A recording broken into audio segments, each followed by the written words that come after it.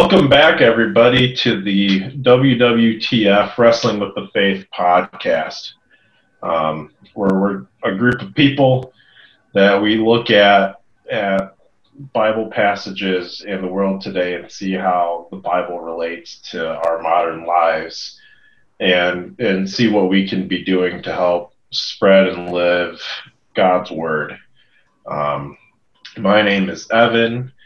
I'm joined, as always, by Dave, Laurel, Jesse, and Ben. And we are going to be discussing Ezekiel 34, 11 through 16, and 20 through 24. For this is what the sovereign Lord says: I myself will search for my sheep and look after them, as a shepherd looks after his scattered flock when he is with them. So will I look after my sheep. I will rescue them from all the places where they were scattered on a day of clouds and darkness. I will bring them out from the nations and gather them from the countries, and I will bring them into their own land. I will pasture them on the mountains of Israel, in the ravines, and in all the settlements in the land. I will tend them in a good pasture, and the mountain heights of Israel will be their grazing land. There they will lie down in good grazing land, and there they will feed in a rich pasture on the mountains of Israel. I myself will tend my sheep and have them lie down, declares the sovereign Lord. I will search for the lost and bring back the strays. I will bind up the injured and strengthen the weak, but the sleek and the strong I will destroy. I will shepherd the flock with justice. Therefore, this is what the sovereign Lord says to them: See, I myself will judge between the fat sheep and the lean sheep. Because you shove with flank and shoulder, butting all the weak sheep with your horns until you have driven them away, I will save my flock, and they will no longer be plundered. I will judge between one sheep and another. I will place over them one shepherd, my servant David, and he will tend them. He will tend them and be their shepherd. I, the Lord, will be their God, and my servant David will be prince among them. I, the Lord, have spoken. We were starting to talk before we started recording tonight that, especially with the time of year and just coming through an election, especially something kind of in turmoil, this is speaking to the fact that, God is looking over us and is going to have the shepherd that will help lead us and really protect and champion the weak, which, Jesse, as you were saying with some of your research, kind of looking into all of this, is really what we think a lot of our leaders should be doing is looking after those beneath them and helping to raise them up. So both as leaders and, us day-to-day folk should, to me, I think we should be holding everybody accountable so that they are, living to that and helping to raise everybody up. But then even in our day-to-day lives, we can go around, what are things that we can do to help lift those up beneath us instead of, shouldering people out of the way. So here we are talking about the what do they call them? The fat and powerful? Is that what he calls them? Yeah, I think so. He'll destroy them, and he'll help the weak and the injured sheep. So that doesn't seem to happen a lot. You mentioned politics. That doesn't really seem to happen a lot with our political leaders, frankly. I don't know how to take that other than, kind of in the New Testament where we've talked in the past about Jesus saying the same thing about the people who are fat and happy, basically, who are the leaders of the day, and they're not really helping anybody but themselves. And he's warning of the same thing, and Ezekiel's warning of it many, many years before.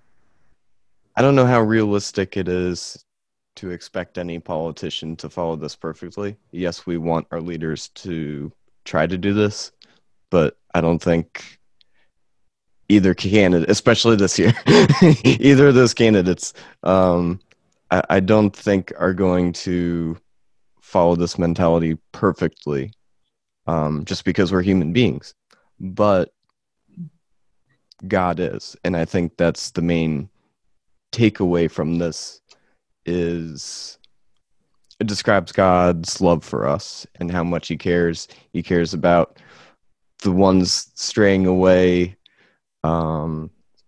If you're weak, he'll bring you back up.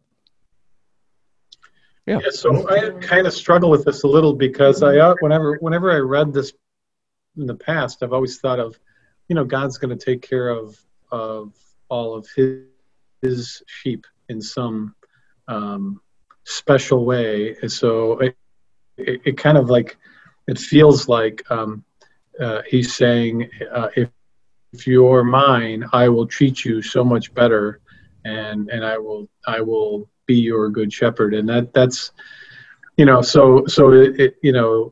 I think people who have read this passage and said, well, if I'm a Christian, or in these cases, if I'm a Jew from Judea, I'm treated well because I'm already one of his. And that feels almost like, hey, we're in, right? We're in, and God's going to take care of us, as opposed to somebody else who's maybe fat and happy and isn't going to be taken care of. So I don't know I don't know how I feel about that. Is it possible to be fat, happy, and a good Christian? Probably not, because that's Clearly. probably, I mean, not literally, like metaphorically speaking, because the metaphor is being fat and happy is probably fat as in you're full of yourself, Yeah, I mean, I kind of agree that, I mean, as Christians, maybe we shouldn't be fat and happy. I mean, I think we can obviously be very, very happy, and a lot of the times we are, especially with all that he's given us to be where we are, even today. But I think if we were to get in a position where you could be or be close to being, in the metaphorically fat, that we should. I mean, obviously we're all humans, but you should be looking to use that position or that privilege that you have, and seeing how you can give back. Because I mean, calling back to the one episode we're talking about, giving back to God what's God's, is if he's granted us to be, whether it's wealthy or talented or whatever it may be, is going back to give that back to the rest of the flock. And again, whether it's the lost or injured or the weak,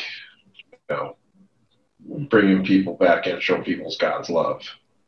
In the second part, he kind of accuses the fat and happy sheep, if you will, I guess that's what we're calling them, of bumping everybody out, like bumping the skinnier sheep out and kind of pushing them away from everyone else. And if you think about it in society, how we, like mainstream society, pushes people to the fringes, and that Jesus's main message has been, go and rescue the people in the fringes, right? Go help them. Stop thinking about yourself and your neighbor who's fine, and start thinking about people who are in the fringes. And so, even back in Ezekiel, there, that's kind of reference, is this idea of being in the middle where you're content and you've got everything you need. Don't push people out. He's going to go rescue those people at the fringes. And I think especially with today's day and age and, social media and everything, you see a lot of the spread of, or a lot more, I think, awareness of some of the people on the fringe, and especially some of the conditions they may be living in, or that they may be at. And even as we were talking about, I forget which one, a couple weeks ago, of, sometimes it can be those people on the fringes or people you wouldn't expect that are truly living, the way, in God's way, or in kind of God's or Jesus's manner, where some people, even Christians, we sit our butts in the pew, but we may not be going out to truly live that way. So it could be that the people on the fringes are, whether they realize it or not, or it's purposeful, maybe kind of seeing, or maybe kind of closer to walking that path, I guess.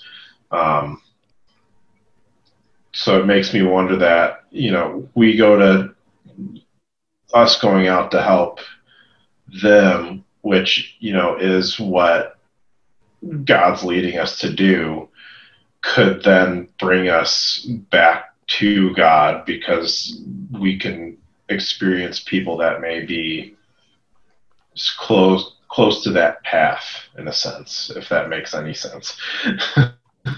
Yeah, I mean, think about this. It's so much easier to be in the middle of the pack with the rest of the sheep, right? You're just living your life. You're not on the edge. You're not, and that's comfortable and makes you fat and happy, sort of, because you're just in the middle and you're just doing your thing and happy.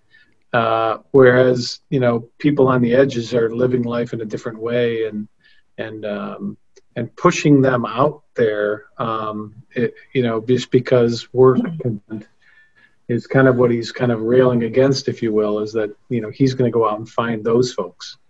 And certainly what Jesus does in the New Testament. So is he almost trying to say then, like, if you want anything done right or done properly, you got to try and go out yourself and do it a little bit? Yeah. I mean, if you want something good to happen, do you need to go along and then kind of herd in your own sheep and make something happen? Yeah, and when I think about the sheep on the edge, and how they feel like pushed out. So my sister, so how like every once in a while we'll go down to the homeless shelter and like feed folks, and we'll prepare foods and stuff like that. My sister actually lives in Texas, and they do the same kind of thing, but they actually a group of them go out and eat the meal sitting at the table with everyone, with all the folks that live in the shelter, because they found that these folks, even when you went down and you brought food and prepared food and served it to them, and isn't this great? They still didn't feel part of you. They didn't feel part of the herd, if you will, or the whatever. What do you call a group of sheep? I don't even know what you call it, but anyway, a flock. Thank you, lovely Laurel.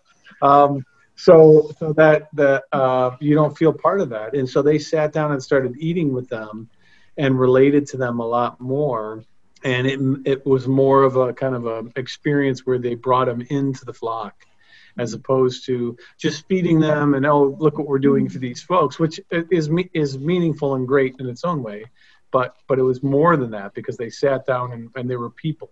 They were people to them, and we do less and less than that as a community, in general, and so, yeah, just that act of bringing them in, kind of acknowledging that they're people too, and I mean, and going with that, I mean, most of the time when you go to sit down for dinner, you're sitting with your family, so going and sitting with them, hey, we're all family, we're gonna eat and talk and get to know each other and everything then. So yeah, I agree.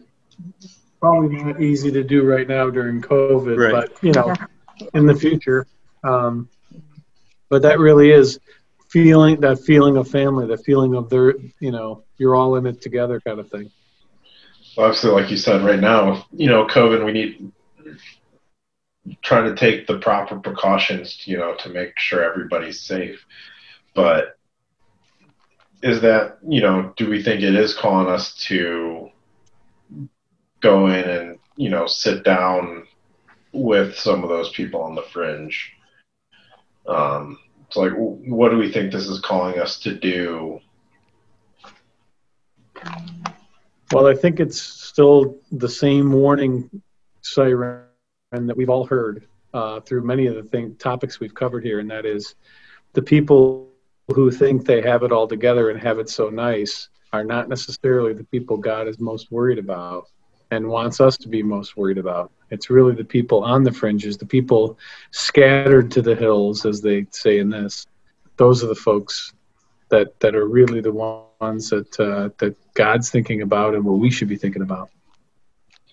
I was going to say before, I think Captain Powerful line that, we shouldn't be, basically probably comes down to just not being selfish. I mean, just thinking about someone other than yourself, and that includes people, the sheep that are scattered or whatever. So early on when I read this too, I used to think, because I've been that scattered sheep throughout my life a few times to say the least. And so I've always thought, well, God will come and get me at some point. So I don't know if that's because I grew up in a family, of Christians. So for me, that was kind of like drilled into my head that don't worry, whether you turn your back for a little while or not, God's going to come get you. And hook you with that. What's that sheep little hook thing called? Whatever. But, the staff and kind of like hook you and bring you back. And so I kind of always thought that, even when I strayed around in my life and went crazy different directions. Yeah, so I guess, having that thought is, he will always guide you back to where you need to be or where he wants you to be. So to me, that's, obviously, I think a lot of people have troubles, or maybe a little, fear, maybe not fear, but a little scared of, stepping out of your comfort zone. I know there's certainly a lot of things that would fit that boat for me. But it's something to keep in mind that, we should be stepping out of our comfort zone so that we can truly reach out to those people on the fringe and, however we may do it, knowing you've got that, basically his hand on your back, like, you got this, I'll help guide the way. It's reassuring, even if that fear still tries to kind of overtake you a bit.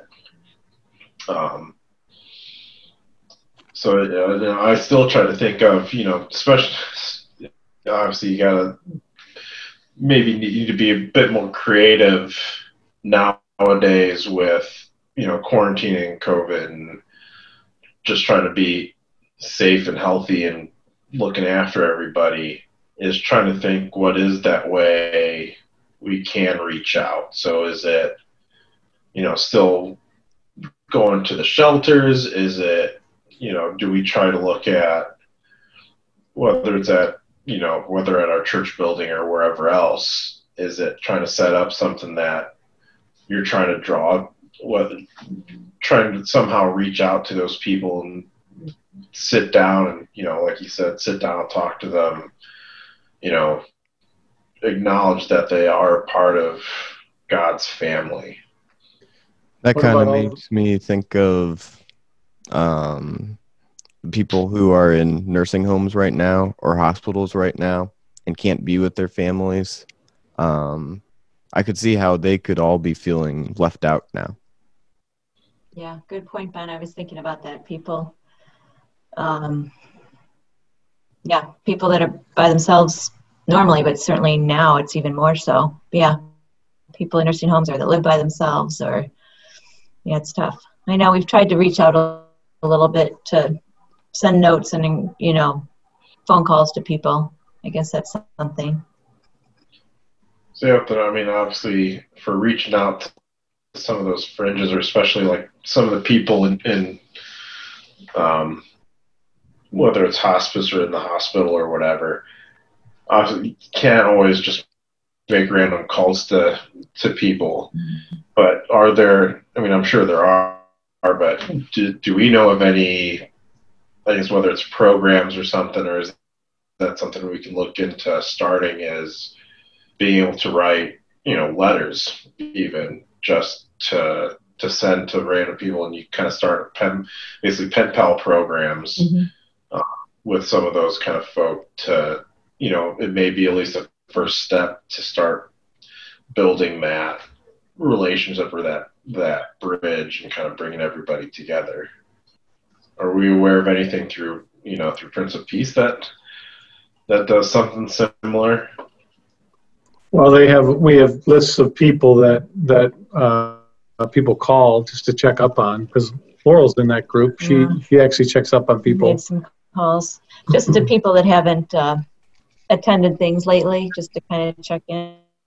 But that's only for our group, only for our church, Within our church. not strangers who don't have a church or don't have a family or anyone around anymore, and they have got to be so lonely during all this. Good question. I don't know how to. Yeah, there might be something out there, but I don't know. Yeah. So I guess, I mean, for us and for anybody watching or listening too, is probably could be a quick Google search or I mean, if you're part of a congregation somewhere, I mean, you can talk to the staff of the office, see if there's something going on. Probably a fairly quick Google search to try and find something, or if there isn't anything that we can find, even in ours through Prince of Peace, it could be reaching out, finding a contact somewhere at, one or any of the local hospitals or hospice centers or something, to reach out and just say, hey, we want to try doing this. I mean, it's letter writing, so whether it's the people themselves that we're reaching out to are able to write, or if they may need someone to dictate to, that could be something we can look into to start reaching out to people. So is that our mission for the week, is to go find the lost sheep that are lonely because of COVID and find a way to reach them? Yeah, I think that's a good homework assignment for everybody. Both for us and everybody, listening, is reach out to whether it's if you're part of a church, or if you know a local hospital or center near you, is reach out and see if there's already an existing program, or if you can just write a letter introducing yourself to somebody and say, hey, I want to check in, and I hope you're doing well, and start that conversation with them. Remind everybody that God is there and He's watching out for you. As always, we've been just a group of people from Prince of Peace Lutheran Church in Westlake, Ohio. So if you have any thoughts or feedback, or if you have any groups that you're aware of, whether it's local or if it's a national or global or whatever level it may be, let us know, whether it's in the comment section here on YouTube, or if you're listening to it, find us through social media, and let us know whether you have ideas, or let us know if you have been starting to talk to anybody and where that relationship has gone. So have a great week. Go out, find someone to talk to, everybody.